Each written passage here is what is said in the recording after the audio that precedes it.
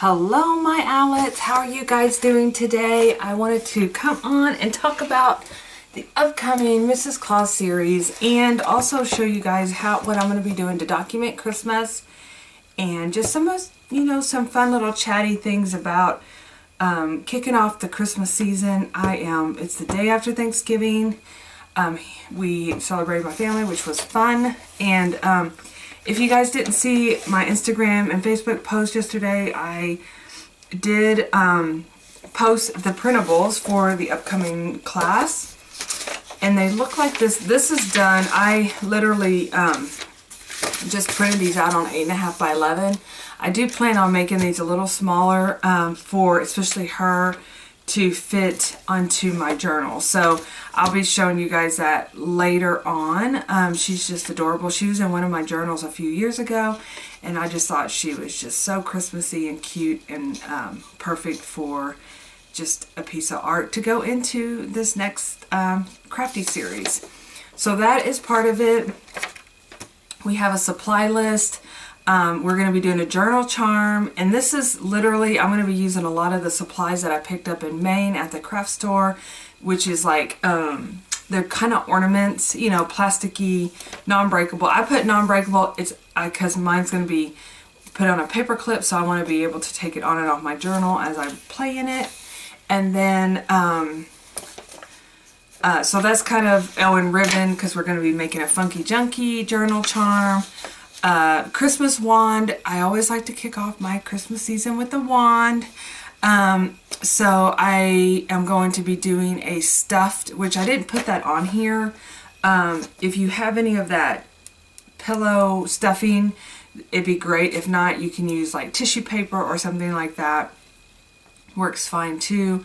We're going to be making a little Christmas wand, and it's going to be really tiny. I'm going to be using a popsicle stick. If you got the kit, let's see if I have it. Oh, here they are. If you got the kit, you have one in there, but literally a dowel stick will work. Even you could go outside and get a twig and it would work too. So this is called Mrs. Claus, what is it? Frugal and Fun. So we're going to be doing a frugal route. We're going to be using what we have mostly. And so that's going to be something I use. I have felt that I'll be using. And then you can just do like any kind of fun Christmassy. Again, I want to use stuff that I purchased in Maine at the last, when I went to that, when I went to the craft store there, which I talked about. And then the Santa paintbrushes.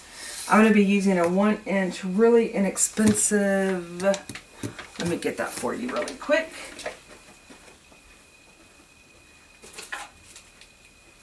These are those really inexpensive paintbrushes you can buy, because we're going to be making these into little Santa Clauses, and you can use whatever size you want, but I'm going to be using the 1-inch, and felt, paint, Google eyes, or you could actually paint the eyes on here. So it's really, that's going to be what I'm using. And then I'm going to be doing handmade cracker gifts, which that's when you're saving your paper towel and your toilet paper rolls. I have an idea what I want to do with this. So I don't know. I want to make a bunch. Time will tell. Let's just put it that way. Time will tell. So that is, and then of course I have like glitter, tissue paper, twine to tie the ends, and then I'm going to fill it with candy and then a quote. So that's, that is the handmade. Those are the little crafty projects that I have, and of course I'm going to be showing you different things I'm going to be doing in my journal. The next printable is the Mrs. Claus journal prompts, and this is just some ideas of things you can put in your journal, prompts like a Dear Christmas letter. Currently, these are things that I plan on doing, and I hope to be doing videos as I do them.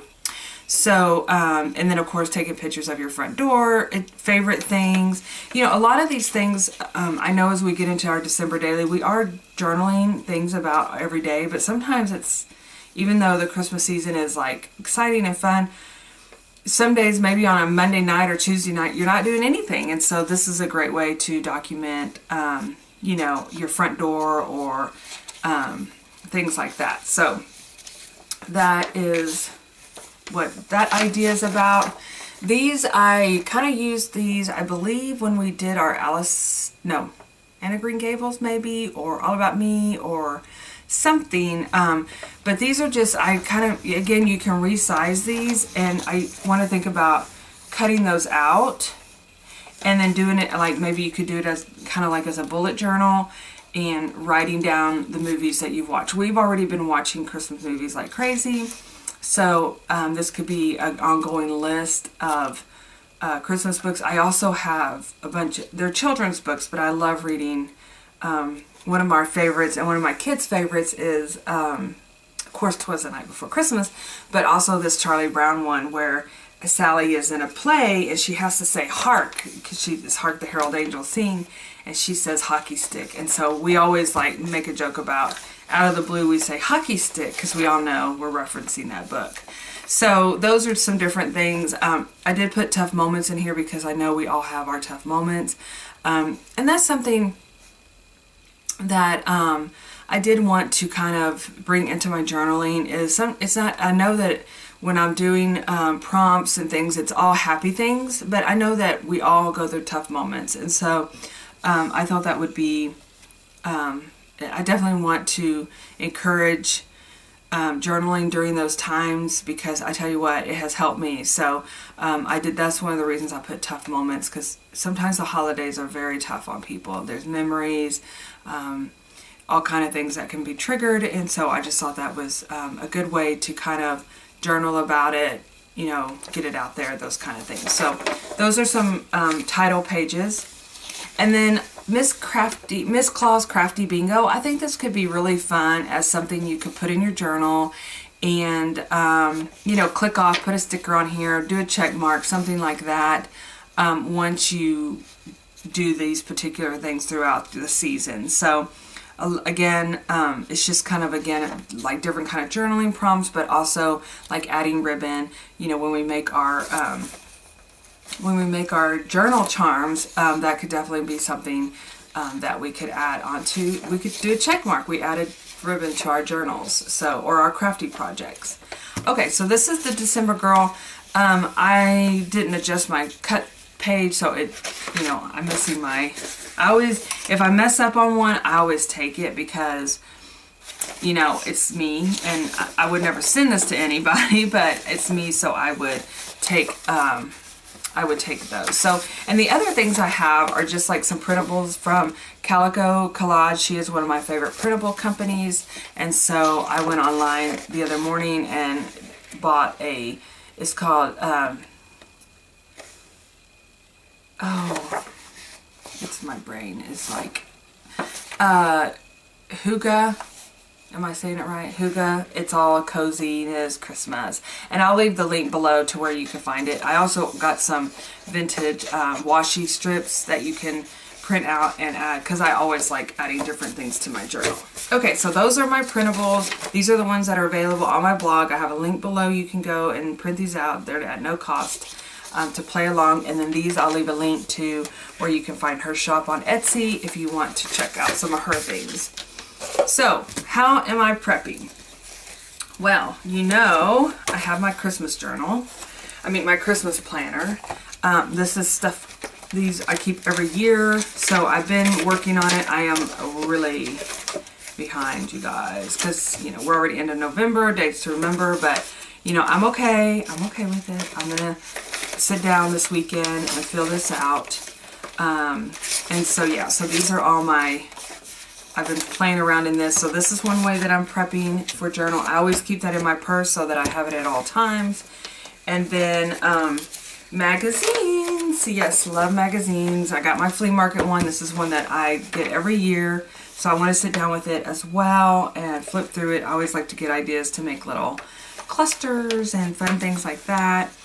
I picked up this one, the Farmhouse Christmas. Again, it's just got some different ideas, some cuteness in there. I've been decorating our bedroom So I love to get little ideas off of there. Oh, I picked this up at Dollar General.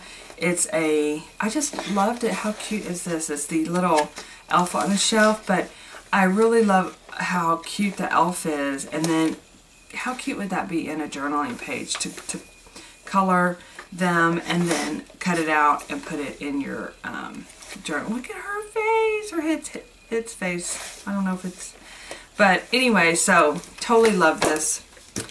Victoria came in the mail. I do subscribe to them, so that's that. And then I picked up this Christmas crafts, and then this one. Sorry. Better Homes and Garden and Good Housekeeping. I always like to have these anyway. If I get ideas or if I get stuck, I can come up with something to create. So, again, really and truly, Christmas crafting should be done in the summer. That's why I do not like get upset when I see Hobby Lobby have their crafty stuff out, because that's when you have to start crafting. Seriously. I mean, right now you could. I want to make some wreaths, but literally, you know, it's like crunch time of the season to just enjoy and play and stuff. So yeah, so these are just oh, glazed carrots. I haven't had those in forever. That would be yummy. So this is Anna Green Gables, and I mentioned putting some of her, using some of her traditions in this book to, oh my gosh, I want to make one of those. I might make one of these outside of Christmas. Tea Cozy. I've seen these online and I love them. But these are just some ideas for making some cute little crafts, some gifts, some wreaths, different things. Very organic, very sweet in other times. And so, yeah, I love this. I love this book. I think I'll keep it out because I do want to make some things that, in food and crafts and stuff like that, and decorating. But, I did buy this on, I think I bought it on eBay. I mean, it was a used book on Amazon, to be honest with you, I think. But I always keep an eye out. I go to like thrift books or something like that, because that's where I can buy a lot of different kind of books at a reasonable price. And they're super fast shipping. And so, yeah, I buy a lot of used books online. Okay, now let's get to the journal. Okay, so this is another page. I'm going to put that here. Actually, I'm going to do it while we're talking, so that way we can get it done. So my journal, I'm going to take a different approach this season because it's been on my mind to really, you know, I promise you I should have chosen balance as my word of the year, but I've already picked romanticize. But I'm trying to find some balance in my life with decorating my house. I did my bedroom the other day a little bit for Christmas, and I just love it. And it's like, it makes me happy, and it's cozy, and it's organized, and it's clean, and that's where I'm at in my life right now. I want to have a organized, non-cluttery home. You know, I'm gonna have clutter. I'm a creator, I'm a crafter, I'm a scattered brain, I'm a mother, you know, I'm a dog mom, a cat mom. All the things. I'm going to have clutter. I'm going to have chaos. And I'm learning to embrace it. But I'm also learning to manage it as well. I'm trying to learn to manage it. Let me just put it that way. I'm going to stand up and do this because I just want to make sure I get this even. But I think I'm going to be using my journal because I've been on Pinterest. I think I'm going to use my journal as a way to help me stay organized and focused. And one of the things that, look how perfect I did that. I'm so impressed with myself. One of the things that I was noticing is the bullet journals kind of help you because you stay within your journal. You know, now in the past I've had a really hard time like tracking stuff because you know, the days go by. But I'm trying to say, kind of like the morning pages of The Artist's Way, you know, waking up early. I've been going to bed a lot more earlier and waking up earlier. And I still have my quiet time, but it's in the mornings instead of like, you know, in the evenings. And so I'm thinking about ways that I can incorporate my journal to use every day to stay on task. And that could be, and again, you might be going, Rebecca, are you crazy? It's the holiday season and you're trying something new. Why, yes, I am. You know, because that is who I am. That's what I do. When I get an idea, I want to implement it right away. I want to see if it's going to work. So I'm not gonna over, what do you call it? I'm gonna give it a whirl. I'm gonna try it out and see what happens. So with that being said, I'll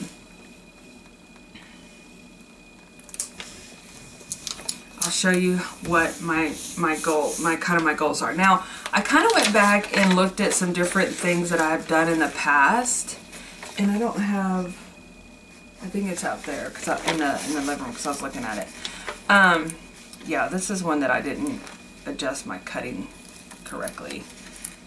So if you get this one, you should not have this issue. I just had it because I didn't do it right. But after I cut it and I saw that it was not cut right, I had to adjust, and then all was well in the world. But so basically what I plan to do is kind of make lists that I go through weekly and check off, like everyday lists that, you know, that I will do. Oops. But what I had in this other journal, this was when I first started my business and everything, I had like checklists, because really where I get a lot of, and then it just became where I didn't have like I didn't need these checklists because I really and truly kind of already had the groove down. But now I'm like having to readjust my scheduling, and so I really want to make this really kind of use my journal as a tool other than just documenting memories, if that makes sense. And I still have my planner, but I don't know. Like I said, I'm going to we're going to experiment here. Yes, it's the holidays and I'm experimenting. But I think that it's not going to be perfect the first time I do it. But I think it's going to be something that I can continuously grow through in 2024. And hopefully by this time next year, I will have a system down, you know? So that's the hope. That's the desire. And I just want to start now. Okay, so I'm just going to kind of do just some cute little color in here.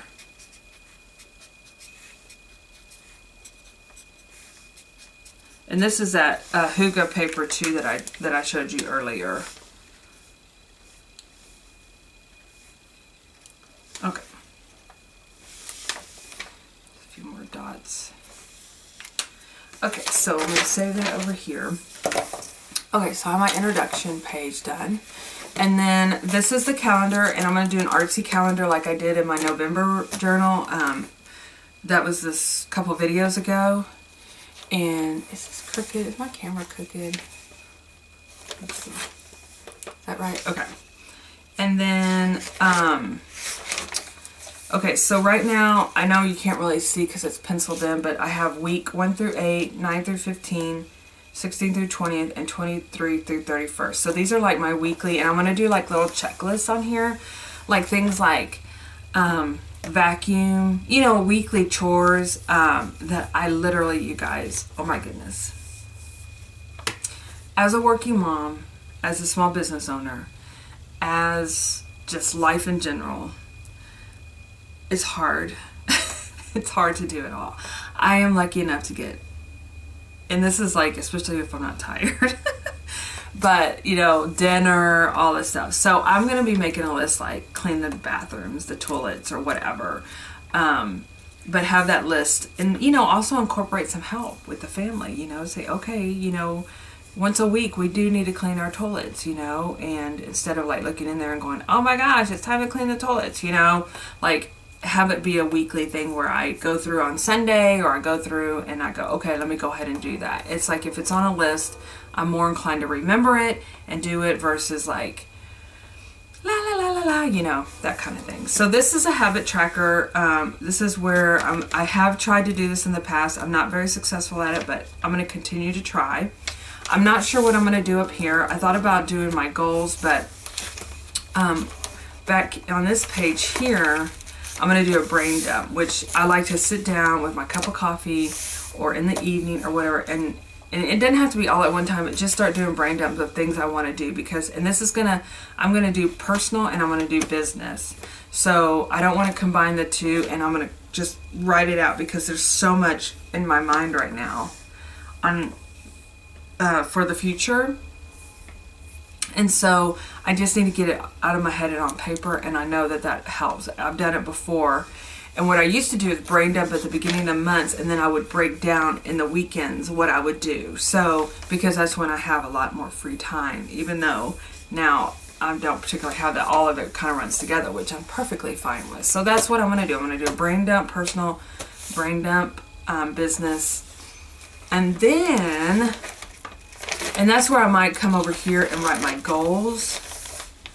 And I think that's what I've gotten so far of what I'm going to do with this, and then I'll start documenting my my week. So what I had originally thought about doing is doing like a collage sheet here and then writing here, but I don't want to. I was looking at some of my old December dailies, and one of the years that I did, I was painting on this side and then writing, and my writing, I didn't write. I mean, I did lots of little painting, but then it was just like kind of just what I did that day instead of like going into depth. So I think what I'm going to do is do my morning pages where I come in and I write, and then I can come in and add photos from the day over here. That's my plan. Set aside 15-20 minutes and just write. That's what I want to do. So that's my goal this month. That's how I'm moving forward. The spiral notebook turned out great. I'm not going to make, you know, that's the thing that really is helpful though, is doing a page a day. I can come in here and decorate, make my clusters, you know, and I don't know how I'm going to do that. That is going to be tricky, because if I say I have 2 pages worth of writing, you know, so I don't know. I might make up my clusters ahead of time. I've done that before, you know, my number clusters. So I'm in the train of thought of figuring all the things out. So the other thing I really like to do, I know I had my gratitude journal going, but I almost feel like I want to create, like, when my day starts, say I do my date, do like a little circle, do a square, triangle, rectangle, and then write a little gratitude in there.